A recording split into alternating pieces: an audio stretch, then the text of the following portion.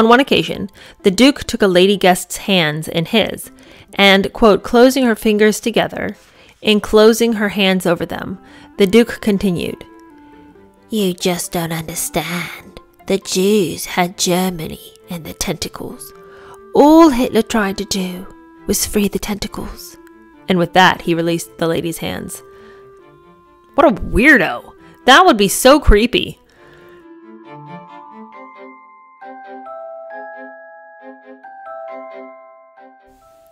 Hello, how are you? Welcome to my channel. My name is Cheer Denise, and today we are doing the final episode of Traitor King, chapter 25, entitled Traitor King. And it's really just sort of a wrap-up of everything that we've discussed so far, and just kind of talks about what the objective of the book was, and did it meet its goal, which I think we can all heartily agree that it did. The title of the book is Traitor King, the Scandalous Exile of the Duke and Duchess of Windsor. And there's nothing normal about the Duke and Duchess of Windsor, and it was 100% scandalous. But I will let Mr. Lowney make his case in this last chapter. As I've said before, this is going to be a short episode, but I wanted to make sure that we did not miss even one episode, even if we all already heartily agree with the findings of the chapter. It starts out by saying, "It is a rare writer who has not tackled at least one book on the Duke and Duchess of Windsor," asserts Greg Brown. "Books have been written proving conclusively that they were a good thing and that they were a bad thing, that she loved him, but he didn't love her, that he loved her, but she didn't love him, that they loved one another, and that they both hated one another." So every book under the sun that could examine this relationship has already been written and already been done. 35 years after her death and almost 50 years after his, the books, both fiction and nonfiction, documentaries, musicals, and films, continue to appear and to adapt very different points of view toward the couple. Some still argue that this was one of the great love affairs of the 20th century. Others, that Wallis felt trapped in a marriage that she had never wanted. But no book before has started at the abdication in 1936 and really fully looked at what happened to the Windsors in their exile. It's a genius idea. Because so much happened, and there's so much that happened after the abdication that should have alleviated the hearts and minds of all the British people who looked on with sadness initially, that they had really escaped a bullet. I mean, if there's one comment that I have gotten more than any other in every chapter in this entire book is that, wow, didn't England really dodge a bullet with that one? And this book proves that there was nothing that David could have brought to the throne that would have made England a better place. He was entirely too self-consumed to have been a good king. And this book sets it out, categorizes the ways in which he was so selfish. He couldn't even run his own life. He was so selfish. He never even was able to find a job. He was so selfish because he couldn't find one thing he was able to do for longer than 5 seconds. The book goes on to say that the accepted account is that they were rejected by the royal family because the former king had put private desire above public duty, and that they could not be seen to support a man who had turned his back on his birthright. And there's some truth in that. The monarch was supreme governor of the Church of England, and he simply could not hold that role and marry a twice-divorced woman. But might the royal rejection also be because it was believed that the couple had behaved in a treacherous manner? And I think that that was the far greater reason. If David had wanted to marry Wallis, and it was simply that she had been divorced twice, but that everything else was above board, he was great and she was great, I really think that the royal family could have made their peace with it and sort of ignored the fact that as head of the church, he was doing something that was against what the church asked for. The upper class was used to having marital affairs. It wasn't like that big of a deal. You know, your marriages were essentially arranged, and then you went and you found somebody that you could actually enjoy being in love with. If he had decided that he wanted to marry somebody who was twice divorced, if anything, and I've made this point before, he would have been doing a better thing than what his compatriots were up to. His peers were all having affairs, but not marrying the women they were having affairs with. He was at least trying to marry the woman he loved. And so I don't really feel like his getting married was ever the ultimate reason, but it was the morally sophisticated reason. It was the one that could be given and everyone could be like, yes, quite right, quite right. But if you look around, everybody's living crazy. Everyone's doing what they want. No one cares what the Church of England thinks about in their own lives. They're all doing what they want. I fully support this idea that that was the cover for the real reason. Lowney goes on to say that the conventional line is that the Duke, like the rest of his family and many politicians, financiers, and aristocrats before September 1939, was determined that the carnage of the First World War must be avoided at all costs, and that some form of accommodation with Hitler was possible to allow him to focus on the real threat to the British Empire, which was communism. And the conventional line also says that in the summer of 1940, the couple became unwitting pawns in a Nazi plan to persuade the Duke to take on the role of the British Pétain. The German and Spanish officials involved then exaggerated what was happening to suit their own agendas and please their superiors. The Windsors were naive and foolish at worst, and they used German approaches to leverage their own interests. Though the Windsors continued in their exile in the Bahamas to believe that Britain's best interests lay in negotiating peace, the entry of America into the war in December 1941 put an end to their idealistic notions, and they then served the crown with loyalty. It is best summed up by the Duke's authorized biographer, Philip Ziegler, who furthered this conventional idea about what David was really up to. Just sort of this poor guy who just didn't want to get into another World War I, who just was a little bit foolish and made some bad friends, and that ultimately he was loyal to England. Ziegler says the Duke felt the war could and should have been avoided, that he was a defeatist about the prospects of victory in 1940 and 1941, that he preached the virtues of a negotiated peace. He'd been indiscreet and extravagant enough in what he said to give the Germans some grounds for believing that he might be ready to play an active part in securing such peace and returning to the throne after it had been negotiated. That's bad enough. What they do not show, and cannot show since no evidence exists, is that the Duke would have ever contemplated accepting such an invitation if it had been issued. Well, Ziegler must have been asleep when he wrote his book, because what are you talking about? No evidence exists. This whole book is the evidence that it exists. The argument of this book, and thanks be to God for it, is that there is plenty of evidence, as demonstrates in the previous pages, that the Windsors were not foolish and naive, but actively engaged with the German intrigues. The Germans had long realized that King Edward VIII was a potential ally, and both he and Wallace were targeted before, during, and after his reign. One of the key figures in the German plan was the Austrian princess Stephanie von Hohenlohe, who was sent to London, where she took an apartment in Bryanstone Court next to Wallace. According to a British intelligence report, her role was to select from amongst the British establishment possible future friends of Hitler and Nazi Germany. Notes for an unpublished memoir show the list was headed by the Prince of Wales and Wallace Simpson. Like, they were the top priority. It's like, who can I decide is going to help me?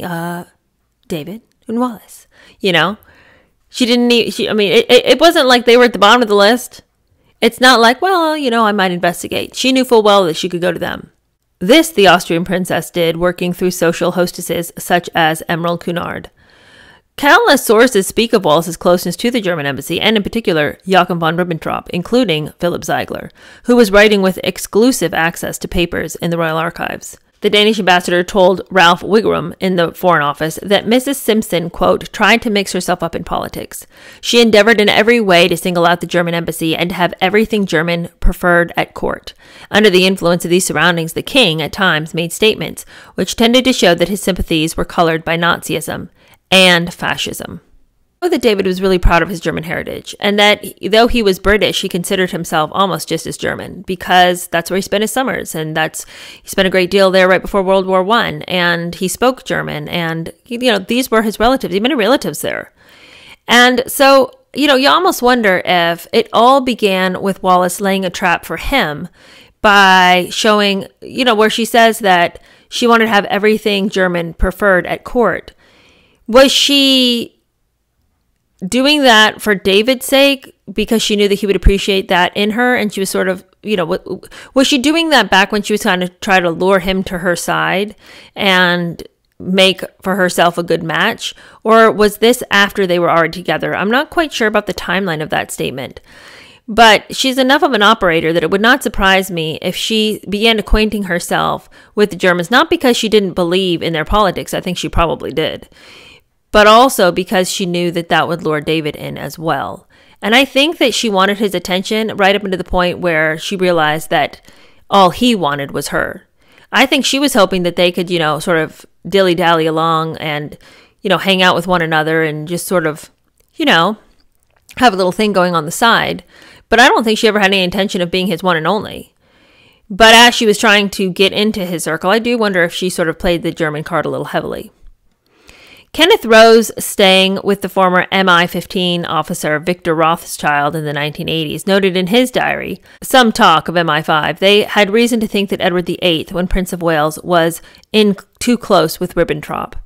Another Nazi informer was Wallace's dressmaker, Anne Wolkoff, imprisoned in 1940 as part of a spy ring centered around the American diplomat Tyler Kent. MI5 had first become aware of Wolkoff in 1935 when one of their agents reported that Wolkoff was using her position with Mrs. Wallace Simpson, the future Duchess of Windsor, to provide the Nazis with confidential information derived from the Prince of Wales. Lord Vansittart informed the then Prime Minister Stanley Baldwin, but no action appears to have been taken. That's a huge breach of national secrets. At that time, he was still Prince of Wales, and he tells everything to Wallace, who then, clearly could not shut her mouth. The dressmaker, who would have been there from dawn till dark, she finds out all about it, and then she's just carrying those secrets back to the Nazis, and then the Prime Minister knows it, nothing's done. I mean, it's almost like they're complicit in David's behavior. You almost wonder, were they okay with the fact that he was doing this? Were they like, well, we kind of secretly think so too? Or were they trying to give him enough rope to hang himself? Questions abound. After the abdication, the Germans kept up the pressure and the Windsors were happy to play along, culminating in October of 1937 tour of Germany and the friendship with a series of Nazi sympathizers. It's perfectly clear in the summer of 1940, the Duke, who reported none of his communications with the various Spanish emissaries to the British authorities, knew that he was dealing with the Germans and not the Spanish. How else could his maid have been able to travel to Paris? And that his various attempts at delaying departure to the Bahamas had more to do with the internal situation than his domestic affairs. There is then the killer telegram of August 15th, 1940, with him agreeing to stay in touch with the Germans using a special code, should the situation change. This is backed up by plenty of evidence, including the diaries of the MI5 officer Guy Liddell and Alan Lancell's correspondence. Anybody who wants to say, well, there's just no evidence. There's no evidence that he did anything. Y'all didn't do your research. A report from the British intelligence agent in Lisbon during the war related that the Germans had recently approached Charles Badeau to determine if Windsor would be prepared to be king in the event of a German victory. The report contained a transcript of a supposed conversation between Mrs. Badeau and Wallace, in which the former referred to such a discussion between Badeau and the Duke in 1937, and that the question then discussed was, quote, very prominent in the minds of certain powers today. We've been asked seriously of the possibility, and we, continuing to believe that both of you are still of the same opinion, have given absolute assurance that it is not only possible, but can be counted on. Are we right? Though vague, Sir Alexander Cadogan's response is revealing. The paragraph is certainly capable of the blackest interpretations, but it would be difficult to get a conviction on it. So, Mrs. Badeau might have said that Wallace suggested to her that, we have been approached about siding with the Nazis, and we're playing around with the idea. We're not quite sure yet. We're leaving our options open, but it's definitely been talked about and discussed. David Eccles, who had been told to keep an eye on the Duke during July 1940, later admitted that the Germans were trying to get him to agree, and he would sort of play the hand for a peace conference in which the Germans would see that he got the throne. Matters had become so serious that MI5 had even opened a file on the couple, an unprecedented occurrence for a member of the royal family. Everyone from Churchill and the royal household in the intelligence service believed the Duke to be a traitor rather than a fool, hence the desperate attempts to cover up, delay, and minimize the publication of the captured German communications. What a devastating reality to realize that somebody is not just a fool, but a traitor. Because that's everyone's fear, isn't it? You see everybody bumbling around being general idiots in the government, and you always think to yourself, is this a case of nefarious behavior, or is this a case of colossal ignorance and laziness? And you always sort of hope it's laziness and colossal ignorance, and that it isn't something greater. But I think sometimes our hopes are unfounded, because how could everybody be this dumb? And in the case here, how could he possibly have been this foolish? I just hardly believe that he couldn't know what was going on to some degree. It's not possible that he was able to always work so cleverly in his own defense and so cleverly for his own aid, but then suddenly all of his wits dried up anytime he had anything to do with politics or these great players in the world or the Nazis or any of this. Then suddenly he was this poor dim-witted fool who couldn't figure out his right hand from his left. That doesn't even make sense. Of course, not all the captured documents were made public. Donald Cameron Watt, later professor of international history at the University of London, was the first British historian to see the Windsor section when some 400 tons of documents arrived at Waddesdon Hall. Everything was there which we thought should have been there, with one exception. There was no record of a meeting at Berchtesgaden. The question one had to ask was why not?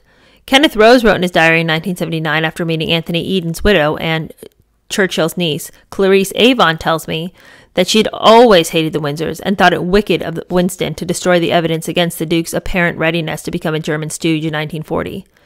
Indeed, Churchill, who had done so much to support the king during the abdication crisis, refused in September of 1958 to go on a cruise on Aristotle Onassis's yacht Christina, because the Duke and the Duchess of Windsor had been invited. And since 1940, he had never felt the same about the Duke and thought that it would be wrong for him to associate with him too closely. That is the best thing I've heard about Churchill for a while. That makes me happy.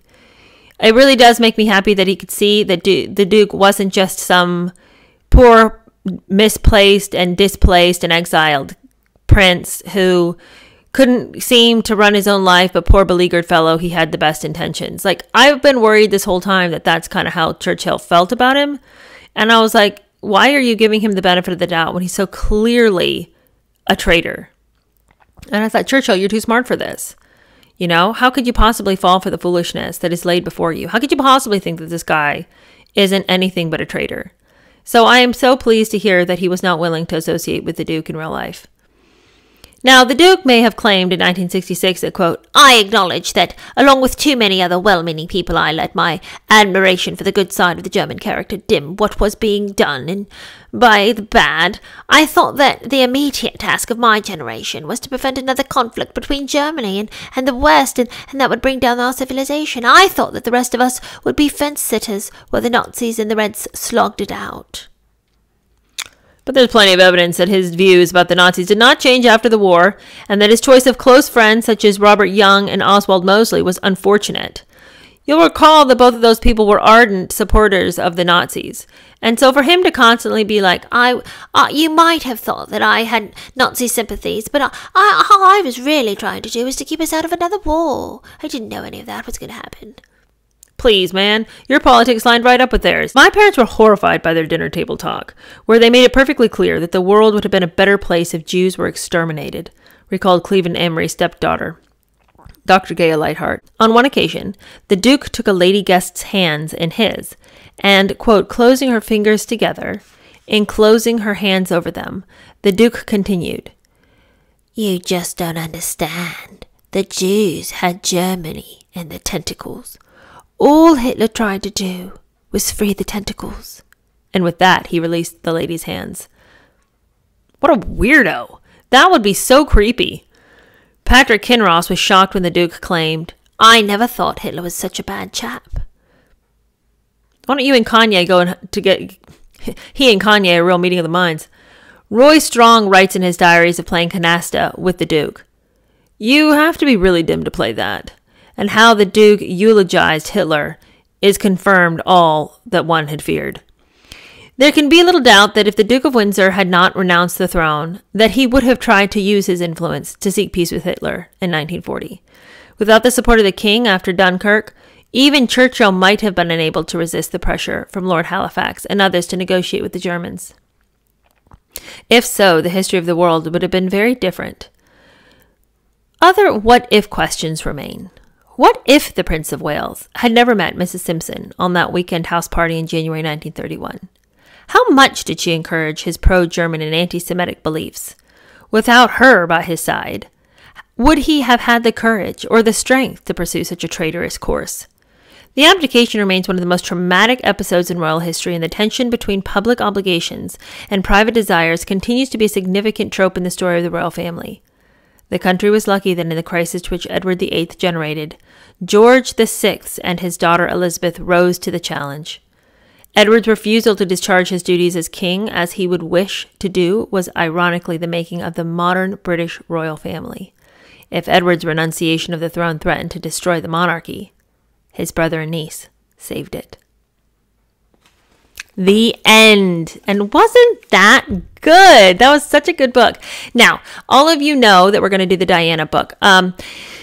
We are going to begin it next week. I'm going to give myself a week off to kind of get a head start. What I've done is next week I have already pre-recorded some episodes on this book right here. It came to me from a YouTuber who has a huge channel. It's like over a million people follow this person. His name's Tyler Zed, and he has written a memoir. And so he sent it, and he was really very fair. He's like, I think it looks like you kind of do royal stuff and celebrity books, and I'm not a celebrity, but if you would you consider reading it and maybe review it? And I read it, and I was just blown away.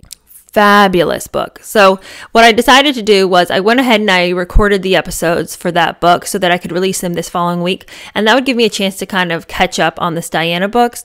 I am always working like the day before I release an episode. And with school, and you guys know, like all of you guys who have either had kids in school or have kids currently in school, it feels like after Christmas, everything ramps up. There's always stuff due. There's always some project. There's always something you have to prep for.